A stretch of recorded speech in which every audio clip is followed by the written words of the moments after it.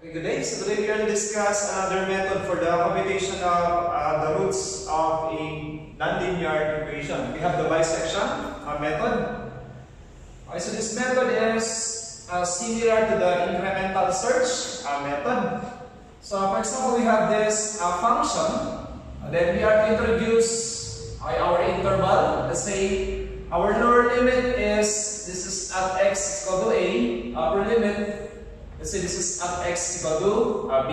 So one condition is that, for example, we have the equivalent of f of a, or the value of f of a should be a negative value, and the value of f of b should be a positive value, or vice versa. So again, we can have f of a will give us a negative value, f of b will give us a positive value, or vice versa. F of a will give positive value, and f of b will give us a negative value. So negative to positive, just to make sure that this function will intersect the x-axis wherein we are computing for that root.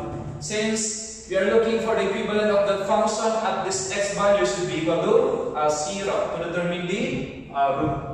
Alright, so again, one condition, we are to observe the change in sign from negative to positive or from positive to negative. So for bisection method, we are to introduce the average of these two limits. We have a plus b divided by 2, just to narrow down our interval as we go closer to the value of the root. So we may replace the value of a by the value of c. We may also replace the value of b by the value of c, whichever is closer to the root. So for example, we are able to determine the value of c. Let's say, this is at x is equal to c, which is somehow closer to 0, then we may replace a with c. Or the other way around, for example, we have at this point, which is at x is also equal to c, which is, let's say, at this value is closer to 0 compared to this one, we may replace b by c.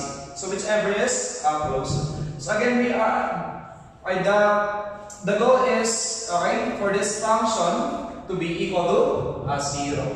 For us to compute the root.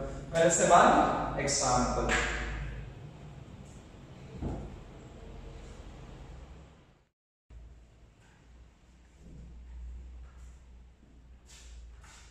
So let's have one example. So we have the function f of x equal to x squared minus 3. Our initial interval is from 1 to 2. We are to stop the iteration when the difference of our limits will be less than 0.1. So starting with the limits, initial limits, we have 1, 2. That's the equivalent of f of a, that is the same as 1 squared minus 3. This is negative 2. Then we have f of b. That is 2 squared minus 3, this is positive 1. We are to take the average of our initial limits. 1 plus 2 is 3 divided by 2, this is 1.5. And we are to take what is the equivalent of f of c, that is 1.5 squared less 3. And we have that as a negative, this is negative 0.75. We have to observe this value. Since it is negative, you are to observe the last negative value of the function from your initial limits. From our initial limits, the one that give the negative value is f of a. This is negative 2. Then you are to observe which one is closer to 0. Okay? Negative yung nakuha natin, ano yung last negative value from our initial limit? Yun yung a is equal to 1. Nagbigay siya ng negative 2. Then, i-observe niyo, sinong mas malapit sa 0? Negative 2 or negative 0.75. So, medyo obvious naman na mas malapit yung negative 0.75 to 0 compared to negative 2. So, therefore, we have to replace this value. We have to replace a with the value of c. Since this is now the value of a, that will be the same as 2 minus 1.5. So, the difference is 0.5. Okay, so take note, we are to approach 0. So we have now the new limits. The value of A now is the value of C. This is 1.5. The value of B will remain. This is 2. F of A is the same as negative 0.75. F of B is the same as 1. Then again we are to average our new limits.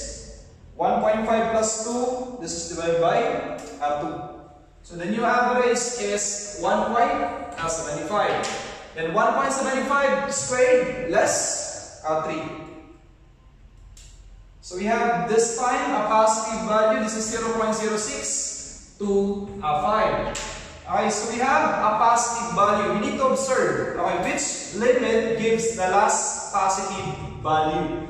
And the last limit that gives a positive value is 2. It gives positive 1. So again, we have to observe which one is closer to 0. 0.0625 or 1. Obviously, this value is closer to 0. Mas malapit siya sa 0. So we replace the limit that gives positive 1. We have to replace 2, which is B, with the new value of C. So this is the same as 1.75 minus 1.5. B minus A, 0.25. Our new limits, this is 1.5, 1.75. F of A, this is the same as negative 0.75. At 1.75, that is the same as the 0.0625. Then we are just to repeat the process.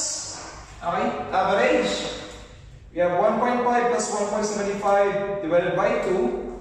That is 1.625. Then this value squared less 3.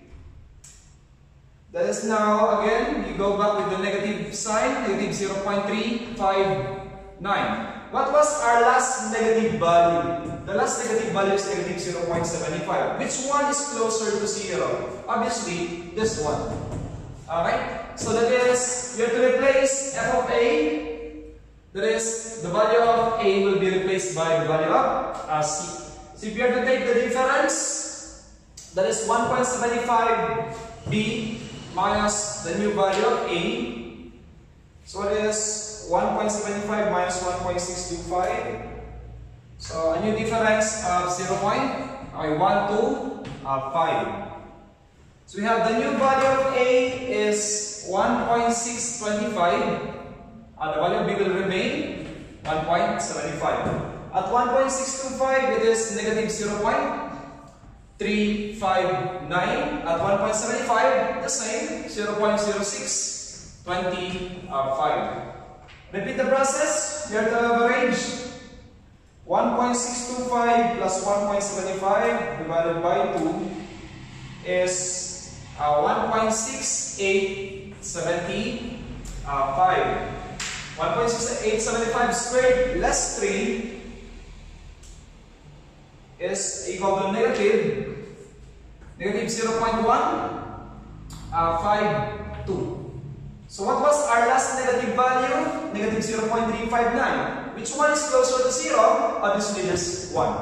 Okay? So, ano yung last negative value natin? Last negative value is 0.359. Which one is closer? Mas malapit sa 0, si 0.152. So this is 0.359 is given by the value of A. So we replace the value of A with the value of C. So since this is now our new value of A, I subtracted from this value, we have 1.75 minus 1.6875. We have a new difference of 0.0625. And then we have now our new lower limit. This is 1.6875. This will remain 1.75. At 1.6875, this is negative 0.152. As you can see, we have a negative then positive sign. Can you observe this one? Then at 1.75, the same 0.0625. Repeating the process, average 1.6875 plus 1.75 divided by 2. This is now 1.6875. 7188. Okay, then square this value, last 3. This is now equal to negative 0.046. Okay, what was our last negative value? Last negative value is 0.152. Which one is closer to 0? This value. This is the last negative number to be replaced given by A. We replace this one. Replace A with the value of C. So since this is now our new value of A, 1.75 less this value, 1.75 minus 1.7188, our new difference is now equal to 0.0312. Okay, but still the difference is greater than 0.01. So we keep going. So we have now the new lower limit 1.7188, 1.75. At 1.7188 is negative 0.046. At 1.75 the same 0.0625. And we average 1.7188 plus 1.75 divided by 2. We have that as 1.7344. And then squared last 3. This is now positive this time, 0.0081. And what was our last positive value? The last positive value is 0.0625. So we replace this one since this value is closer to 0. So we are replacing, this value is given by B. We are replacing B with the value of C. Alright, for the difference, this is 1.7344 minus the value of A, 1.7188. That is equal to 0.0156. Alright, then we have, this is 1.7. We are replacing the upper limit, so this is 1.7188. This is 1 point. We are replacing the upper limit, 1.7344. At 1.7188 is negative 0.046. At 1.7344 it is 0.0081. We are to average again. That is 1.7344 plus 1.7188.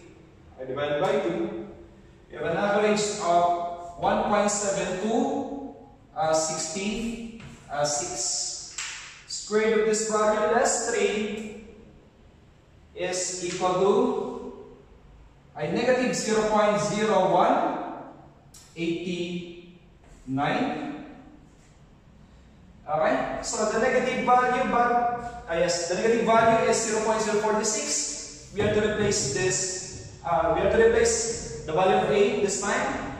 We have now A is equal to 6. Since this value is closer to 0 compared to this value. And then for the difference, okay, we have 1.7266 less 1.7188. Okay, this is now less than 0.01. 0.0078. So we may stop on this iteration since the difference of B minus A or the B minus A is now less than 0.01. But if we are to conclude, what will be our root? The root of this function in the interval 1 to 2. So whichever gives the smallest value or the closest to 0. At 1.7188, it is negative 0.0446. At 1.7344, it is 0.0081. At 1.7266, it is negative 0.0189. So the one that gives the function, the value of the function approximately 0 or closest value to 0 is, we have x is equal to 1.7344 44. Okay, when the difference of b minus a is now less than 0.01, it is only 0.0081. This value is closer to 0 compared to this value. Okay, this is our okay. At 1.7344, this is the closest value to 0 compared to this one and compared to this 1. So therefore, that will be our answer.